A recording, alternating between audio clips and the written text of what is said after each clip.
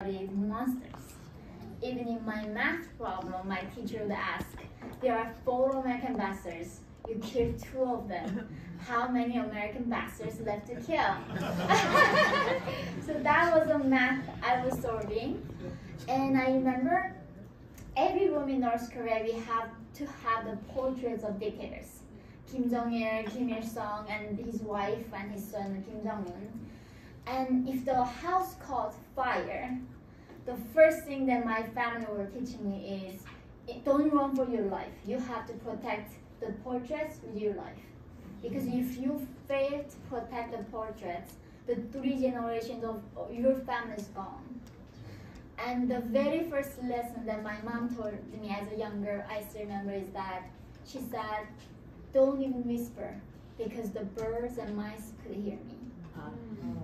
She said the most dangerous thing that I had in my body was actually my tongue. If I said 1 wrong word, it was going to kill up to 8 generations of my family, from my mom, my dad's side. So I learned not to even whisper. And when you cannot talk, of course, it leads to not be able to think. So North Koreans don't even know what critical thinking is. And so that's from just a sample of growing up. What do you think, accurate information about North Korea is so hard to come by in the West?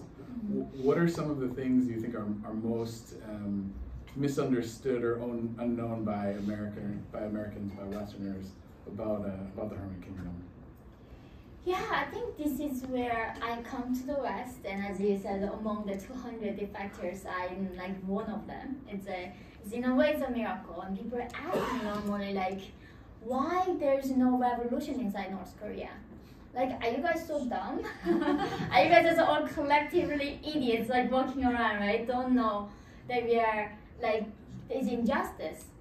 And it turns out, if you look up, actually, North Korea is one of the highest IQs nation as a demographic. So that is not true. That it's not because there's no revolution because people are dumb. The reason that we don't rise up is because we don't know that we are slaves. We don't know that we are oppressed. We are oppressed to the point where government remove the words like liberty, freedom, human rights, or even love. We don't understand the concept of these words. And this is a perfect example by the George Orwell in 1984. He talks about doublespeak. The fact that you don't have the word means you don't understand the concept. So because people in North Korea don't understand the concept of justice and oppression, they cannot be about revolution because they don't know what's wrong with them. And that's why, till this day, government can continue to enslave the people and create the largest concentration camp in human history. So by controlling the language, you control the people. Control the thinking. And thus the importance of free speech here in America as well. No, I appreciate that. You share so many stories in the book in While I Remain. And one that struck me in particular is your recounting of arithmetic and math growing up. And so can you share with us what does 1 + 1 equal and why?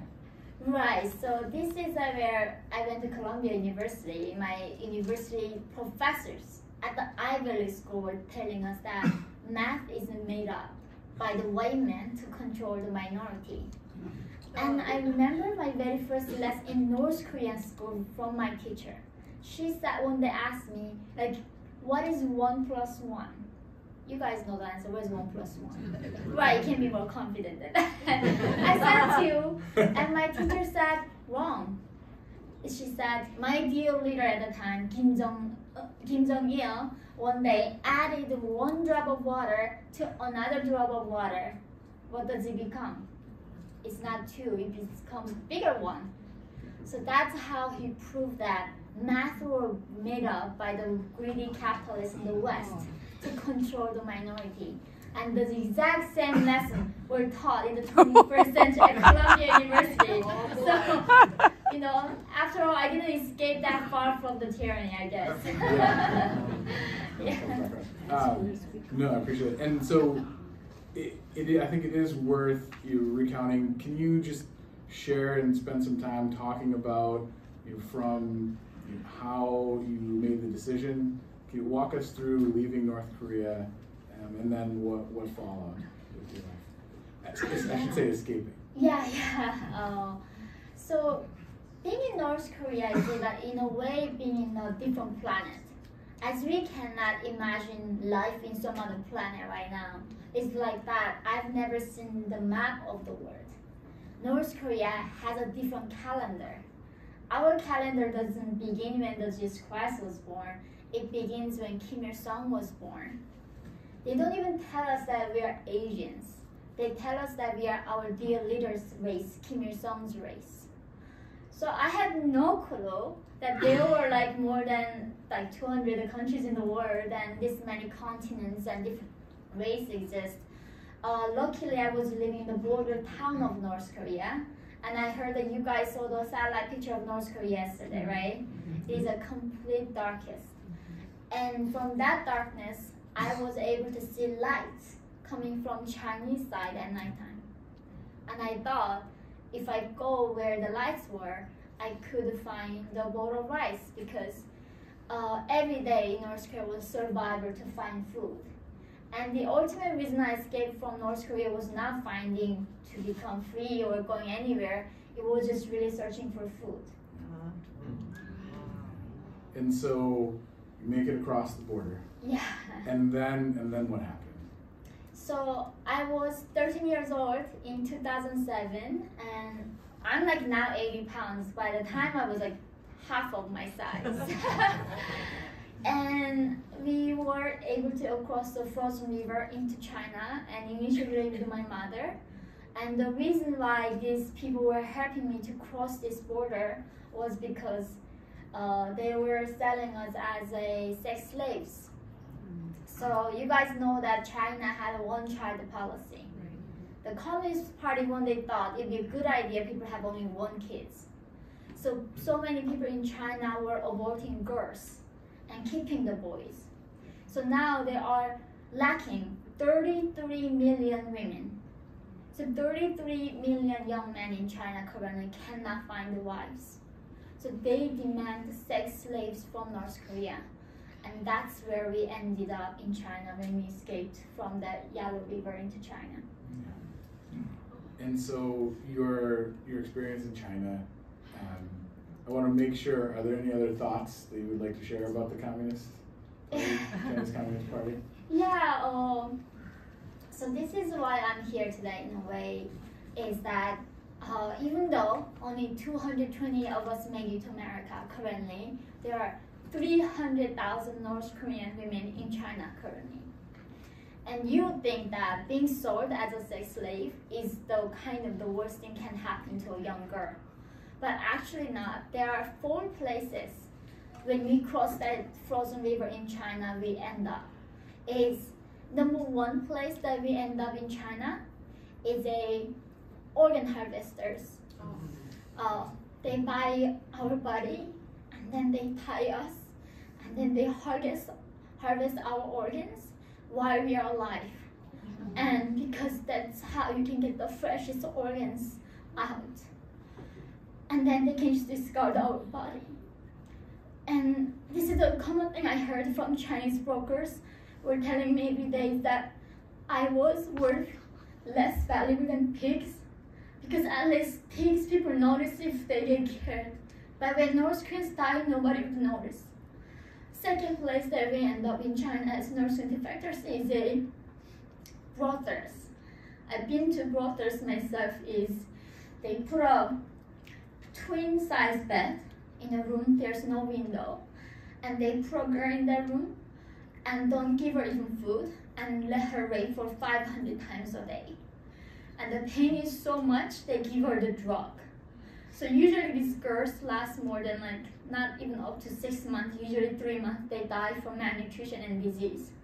And easier for them to buy a new girl because they sold my mom for $65. And they sold me for over $200 because I was a child virgin. And somehow in China, child virginity is more expensive. And the last place that we end up is a the village of men in the countryside cannot afford one woman, so they chip in an entire village. So like 100 guys chip in and buy one girl, and they rape the girl continuously throughout the village until she dies, and they buy a new girl. I came to America to raise this awareness. And there was even one day a Hollywood production company picked up my first book, wanted to make a movie about the reality of North Korean women in China. And then he sent me a script one day. And in the script that is developed by current Hollywood in America is saying that America was my promised land. They gave me refuge and gave me a protection. This modern day slavery is happening. It happened to myself, my sister, my mother, but nobody can speak out because of mainstream media and American Hollywood just keep lying to American people. And this reality is not known among the American public right now. Well, I know after today, this many people and everyone that we speak to will know. So yeah. Thank you, I appreciate it. Can you share more about your family, their journey, your mother, and I mean I know, can you just share some about your sister and your mother and your father? I escaped my mother initially, and then they sold me and my mother separately. And then few days before my escape, my sister also escaped, and she was sold, of course, by herself. And today is like off the record, so she was trafficked for 7 years. I was trafficked for 2 years, and she was forced to have a baby, as herself being a baby. And I found her 7 years later in South Korea. She came to South Korea not knowing that my mother and I made it to South Korea prior. We got reunited for the first time in China. Remaining family that I left behind in North Korea, they all got killed because I spoke out against the region, and as I said, they go after 3 to 8 generations families. So all my mother and father's side have died because I spoke out. Oh my goodness, dear child. And so you make it to South Korea. Yeah. You make it to freedom. Yeah. And you eventually make your way. Well, maybe let me back up. Once you got to South Korea, what was your experience as being from the north? Tell us a bit about what that was like. So I want to give a credit to the people who actually rescued me, right? Because I was in China as a sex slave, and I did not know there was a way out of that course of life. And then one day I met another North Korean defector woman. She said, "Oh, somehow there are Christian missionaries coming from South Korea rescuing North Korean defectors." And until that point, I did not know what religion was, because in North Korea, in communism, you kill the gods, right? You kill the religions. There's no religion. And then I had a phone call with these missionaries, and they said there was a way to be out and go to a free country. And as a North Korean, I never heard the word free, right? So I asked this person, what do you mean I'm gonna be free in South Korea? How would you explain freedom to a North Korean, right? And this person did a perfect job. She said, Suri, if you go to South Korea, you can wear jeans and you can watch K-dramas. And nobody gonna arrest you for that. Because in North Korea, jeans are made in America, therefore the symbol of capitalism. They send you prison camp for wearing jeans. And they literally kill people for watching K-dramas and Hollywood movies. So I said, how do I go a place where people can choose to wear their pants and watch TV? And they said, in order to us to go to South Korea, we had to walk across the frozen Gobi Desert from Mongolia. And then they gave me a compass. So that was in 2009 when I was 15 years old. We walked across the frozen Gobi Desert in -40 degrees. And by some miracle, we didn't get killed. And then that's how I ended up in South Korea because of those Christian missionaries that were rescuing us. So you talked about some initial lessons at Columbia, and one of the things you write in the book, and I just want to, I think it's such an important thing for us to really understand. You write, quote, "The true aim of anti-capitalism is not justice or social betterment. It is to narrow the boundaries in which people are capable of thinking for themselves, the freedom that capitalism grants to individual human beings to think and act for themselves, thereby accumulating wealth. It is the reason it is under increasing suspicion in America today." And it struck me, these are the stakes. When we're here in America, we're hearing about ESG as communism coming in the back door. What has your own experience here in the States taught you about the threats that we're facing to the capitalist free enterprise system? Yeah, so very first thing I remember at Columbia at orientation, my instructors were saying all the problems that we have and we had in the past is because of greedy capitalism and because of white men and the Western civilization. And I was thinking, like, are you guys a psychopath or something? you live in the best country in human history. I mean, today I woke up in my nice bed in this hotel. They were like raining outside. And I was thinking in North Korea now I've been worrying about the rainwater is leaking. And now I've been thinking about starting the fire and the wood gets wet. It's impossible to start fire to cook the meal, right? Without capitalism, how would I have a warm shower? How would I took the airplane coming here? How would I have this clothes, right? But this is why the communists hate capitalists, is that this is like what, when my father got arrested, sent to prison camp in North Korea because he was engaging in the black market trading. Black market means in North Korea by selling sugar and dried fish. It's not drugs or weapons. The reason why they hate trading is that once you trade for yourself, you really start thinking for yourself, right? You're gonna thinking about what are the needs that I can meet as a person. The capital is not about making money.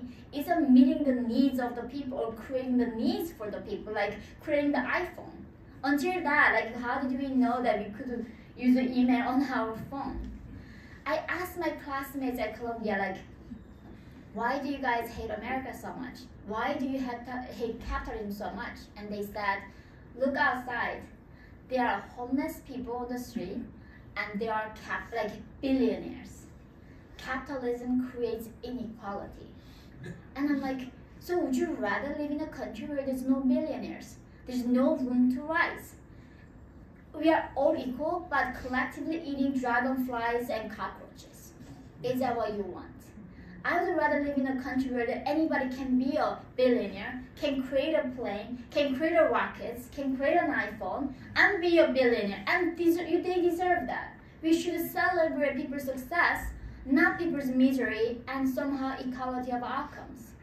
But then I grew up eating like bugs.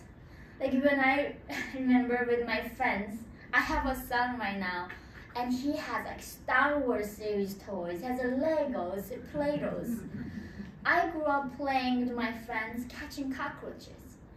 Once you catch a cockroach, boys are faster than me. They catch a cockroach, they open their belly, and inside, they look something like a brown rice thing, and they put in their mouth. And I wasn't fast enough to catch these bugs. You say that, but when you're starving, you'll be so grateful for cockroach to come your way. And then my friends at Columbia, they choose to starve themselves. They're vegans. They're on a green juice detox. Seriously, they are on this green juice detox. They're choosing not to eat the meat and telling me they're oppressed because they have so much things here. It's like having an abundance is a problem for these people. Very well said. So last question, and then we'll open it up. So we were talking. You said you spent a lot of time talking on college campuses. What what is the one thing that sticks out to you the most going to the university and speaking academia in the States? It does seem that whenever I go to college campuses, especially the Ivy League schools, right? Like I do quite realize that not having a problem is an actual problem. Because they don't have an actual problem, actual challenges, now they are creating 10,000 different pronouns. And if somebody does not get their Z, X, Y, Z pronouns, it's their oppression, right? They need to create a problem out of thin air. And I do think this comes from not understanding what it means to be free. So last year, I became American ambassador myself. I became a citizen, American citizen.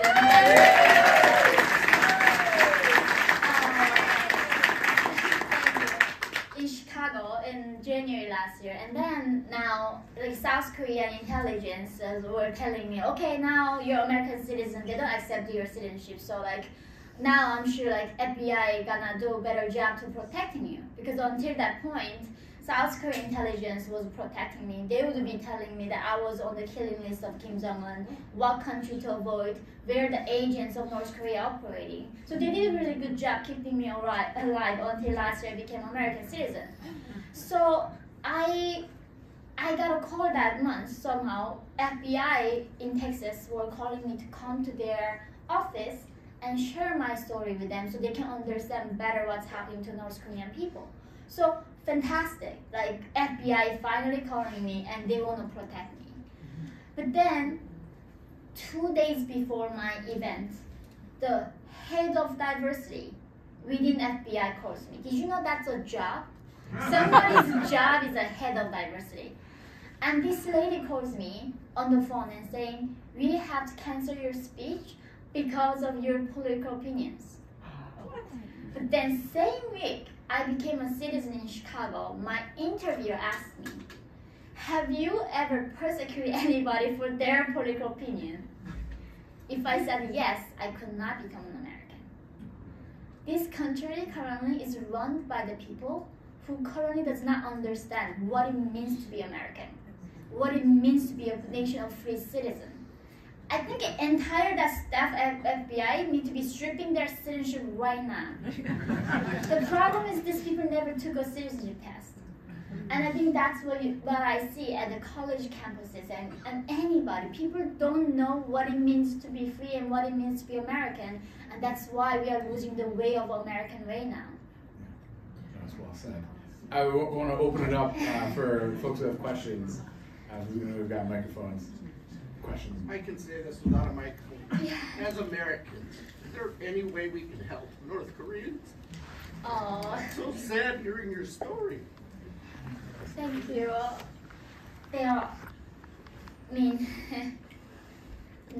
Best way, only way we can solve North Korean problem is through China. People don't understand this. Like Kim Jong-un doesn't exist by himself.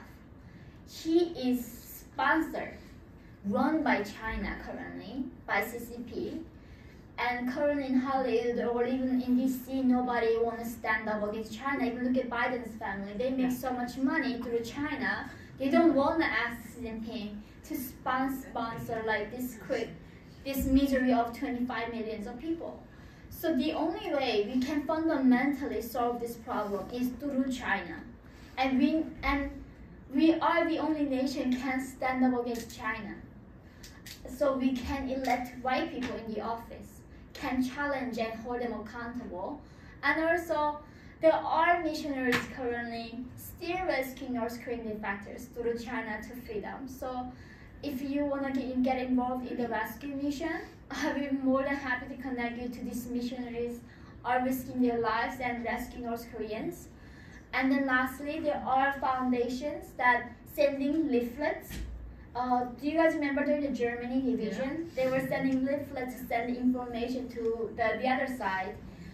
We do that. This is called balloon launches. We do the DMZ in South Korea. We send leaflets through the border to North Korea, so North Korean people know that they are oppressed and they are enslaved by the dictatorship, and that Kim Jong-un is not a god, he's a fat dictator.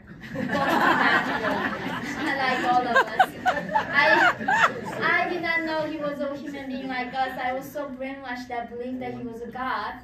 And then I got to South Korea, this person saying like, he's not a god, like he's a fat person. I'm like, no, what are you talking about? He's starving just like us. And he showed me a picture one day.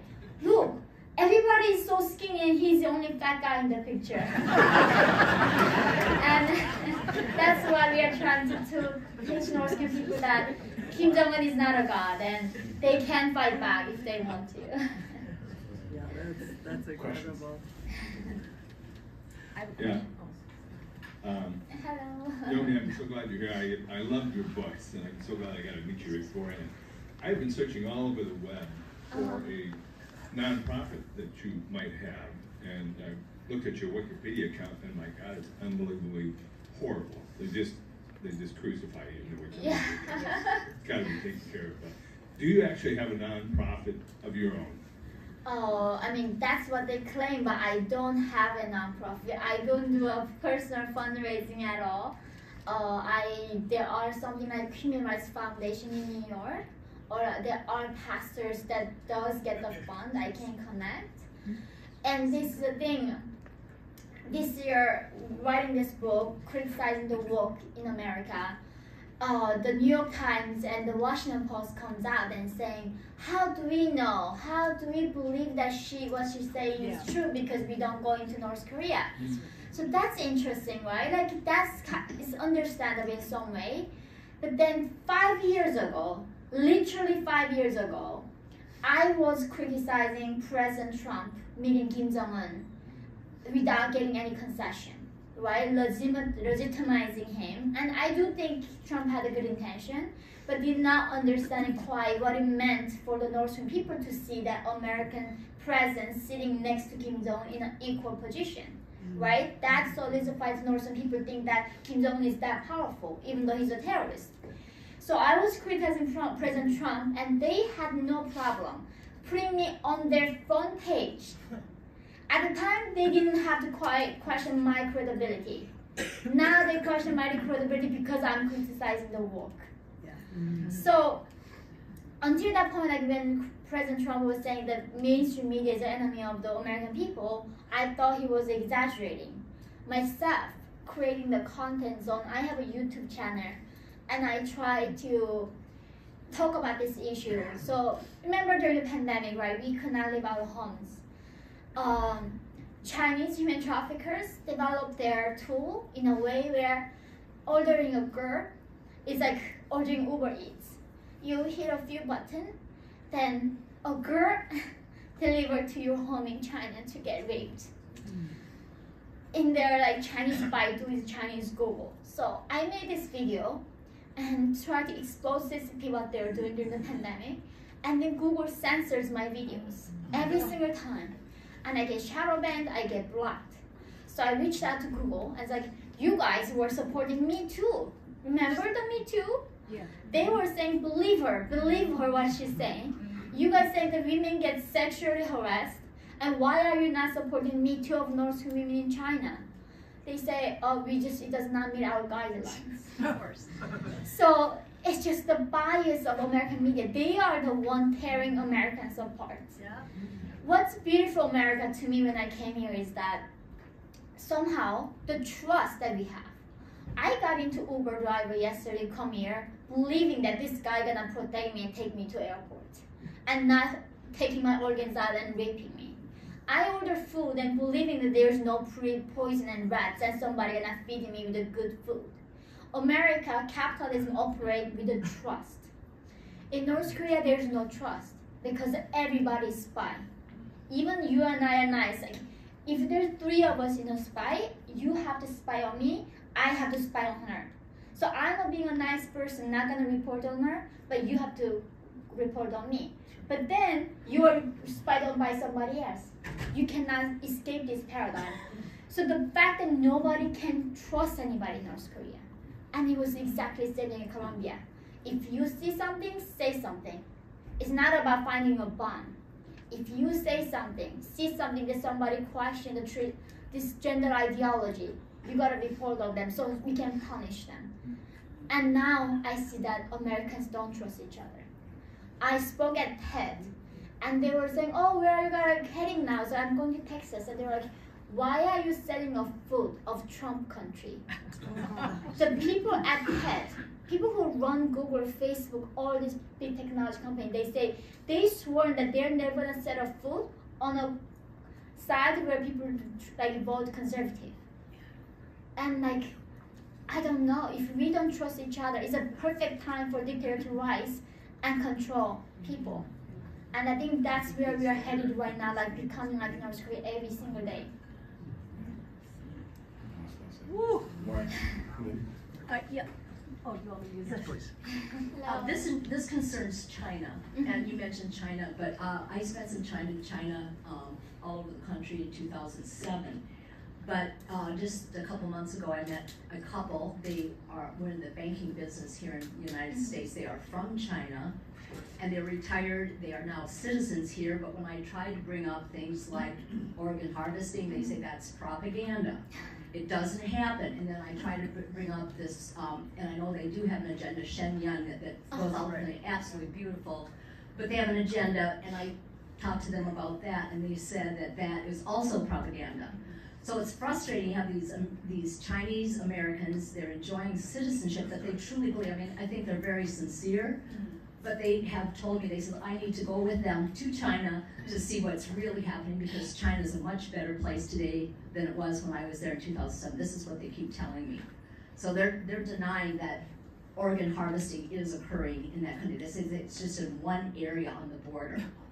So how do I deal with something like that where they're enjoying the freedoms, but they're still believing exactly what they want the world to believe, you know, that this isn't happening, but you've obviously seen it, and I just wonder how you deal with people that are here enjoying freedoms, but yet still feeling the same way. It's pure propaganda. Right. I think, so to me is that when they say like the conservatives are fascists, I'm like, really? Do you think so? Because to me, it's that the fact that Chinese Americans can hold that belief is a testament to the tolerance of American system. Right? In North Korea, if somebody praises capitalism, you get executed. We are living in a country where like AOC thrives, Bernie Sanders thrives. So I think to me as an individual, it's fine that whatever they want to believe in, but it's a concerning that more people buying that story. But now even China is not getting better. Like the American now, the DEI, this or like the woke prophets, is copying the social credit system China is operating on. The Chinese social credit is like how many times did you criticize Xi Jinping online, right? Depending on your loyalty to the Communist Party, your job, your opportunity to go to school or get a loan depended on. And North Korea has the same thing. So North Korea, even though it's a socialist paradise, we have 51 different caste systems. So they are dividing people based on how America divides people based on their skin color, right? If you're white, you're privileged. Your ancestors owned the slaves. Like that. If your ancestors were landowners or capitalists, now your genetics is oppressive. And then among these 51 caste systems, there are 3 big categories. We call them actually in a fruit name. So top third is a royal class called tomatoes. You're red inside, you're red outside. Therefore, there's no doubt that you believe in communism. Therefore, you're royal class on the top third. The second third in the middle is called the wavering class. Is apple. You're red outside, but you're white inside. Therefore, you're questionable. We quite not know if you actually truly believe it or you are pretending to believe it. Therefore, you need government surveillance. Number third, last one, is something called hostile class. They named their third of population called the hostile class. You are great. You're so screwed because you're not in red outside. You are great, therefore, you are definitely sympathizing the capitalism and democracy. The government's gonna persecute you generation after generation, there's no ending of this persecution by your own government. But the class you belong to is not up to you. It's up to your ancestors. Who do we choose our ancestors, right? There's no redemption in communism. Like, we didn't choose our skin color. They punish you for something they didn't do. Now I have a son. I was robbed in Chicago a few years ago, and that's why I left. I was robbed by a few black women during the pandemic, and then they were punching me and they took my wallet out. And then I was trying to call the police. People on the street circling me and saying I'm the racist, that I'm trying to call on these criminals who are punching me and taking my wallet away. They decide that somebody cannot be a persecutor or a victim because these people had a certain skin color. Yeah. Mm-hmm. And that's where we are going to. They call my son that privileged class because he's a half Asian, half white. And whatever he succeeds in life, I know that American society gonna tell him, because of your privilege. His hard work gonna never credit to his perseverance and resilience. It's because of his privilege. But when somebody mess up, they're gonna say, oh, because you're oppressed. You know, because if you fail at math and graduating English, or because of your ancestors had the slavery that you experienced. They say, let's abolish English exam, history exam, and math exam, right? Yeah. They abolish SAT, and that they say that. And because of some people cannot pass it, because of their ancestors. It's like, where does this end? Never. And that's exactly how we're becoming divided, like Northern people divided by our ancestor crime. Now in America, we are in a different caste system. And also, just quickly, one of the organizations that a number of folks in the room support is something called Victims of Communism Memorial Foundation. Over a year ago, they released an exhaustive, hundreds of page report, all open source reporting, documenting the organ harvesting program in China. So we'll include that with what we send out. So this isn't, this is happening. Yeah. So I think we got time for one more question.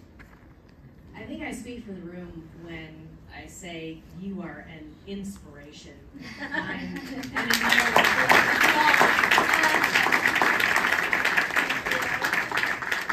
have seen and experienced so much bad, and yet you tell jokes and you smile and you are an activist. How?